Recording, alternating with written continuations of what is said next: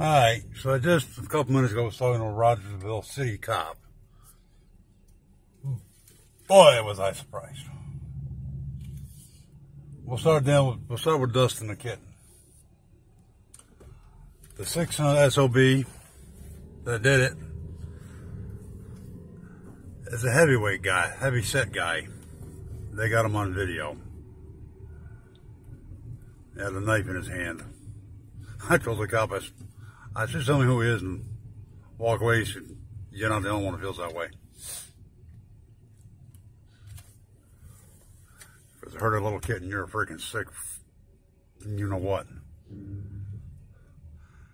Then we started talking about the Summer Wells case. And that's the wow. He's one of the original ones that went out searching for 3 days straight, he said. He showed me how he had blisters like that big on his foot.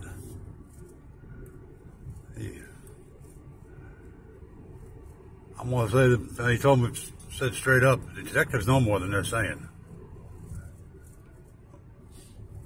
They also all agree on the same thing.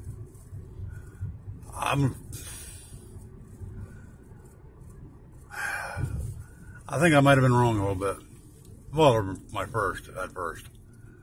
According to him, at first, Don was clueless. Does Don know now? Yeah, he even said that. Don knows now. Was Candace involved in it? Like we've all said, she was. So Candace, if you're watching, how long are you going to run for? Because I can give you some intel on that cop. I didn't get his name, but I can tell you some other things that I won't, because I don't want to. Hell, he used to work for this Hawkins County for quite a while. And he switched over, got better pay for Rogersville City. But he straight up said they know for a fact Candace is involved. Proving it is the problem. He said detectives know more than what they're saying.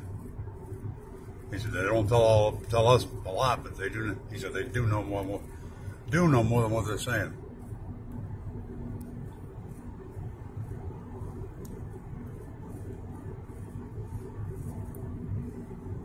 And he was a very nice guy. And I originally wanted to talk to him about the kitten. And we started talking about Summer Wells. I couldn't believe he actually opened his mouth and said, told me straight up, he said, I'll tell you right now, the detectives know more than what they're letting on. They're playing it close to the vest.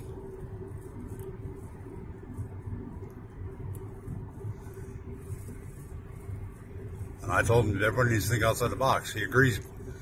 Candace did move Summer somewhere.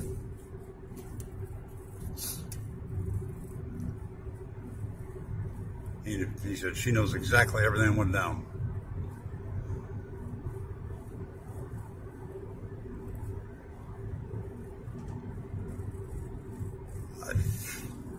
I couldn't believe he was that forthcoming. Probably because he doesn't work in the county anymore.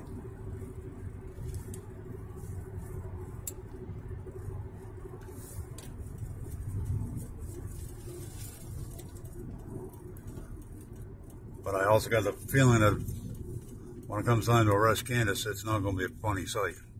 Well, not for her at least. He said the toughest part of my job is having to deal with situations like this when it deals with a kid.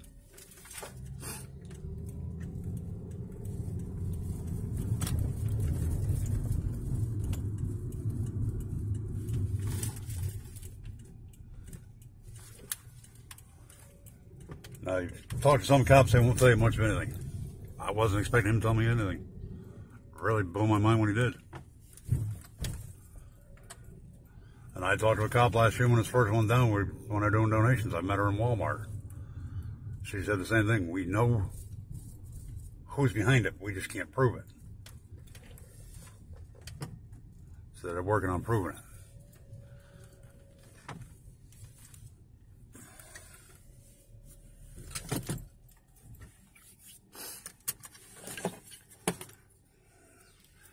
So take it from what you want, but that's exactly what he told me. Not even less than a half hour ago. We'd have still been talking, but some old man came up. Couldn't find his Ford Escape. So the cop decided to help him go look for it. And as I'm standing on top of my car trying to find this Ford Escape, the old man says, "Oh crap!" I said, "What?" He said, "I've been driving my wife's car all day. I forgot I took my truck." So anyhow, so they know more than they're letting on, guys. Run, Candace, run, bitch. They're gonna get you. Catch you on the flip-flop. Bye.